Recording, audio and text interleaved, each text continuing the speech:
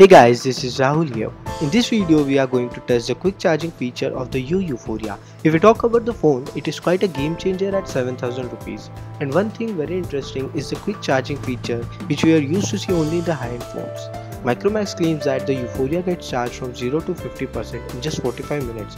Well, that sounds good, but is it true? I tested the phone and tried to find out the answer.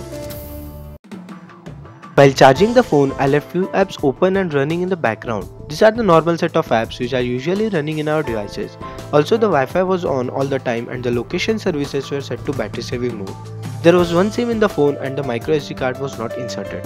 While charging, I left the phone idle with no calls, messages or any other activities. I just used to see the charging level at half-hour durations and took the screenshots. Let's finally see the results.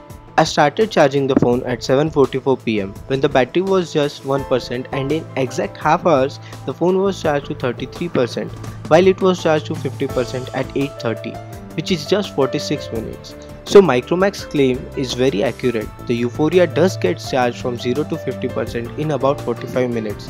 That's impressive. At 8:44, which is 1 hour from starting the charging, the phone was charged to 64% and after 1.5 hours the phone was charged to 91%.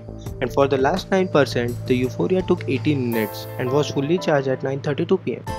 For the first 50%, the Yuphoria took 46 minutes while for the last 50% it took 62 minutes. So the total time it takes to get fully charged is 108 minutes or 1 hour 48 minutes.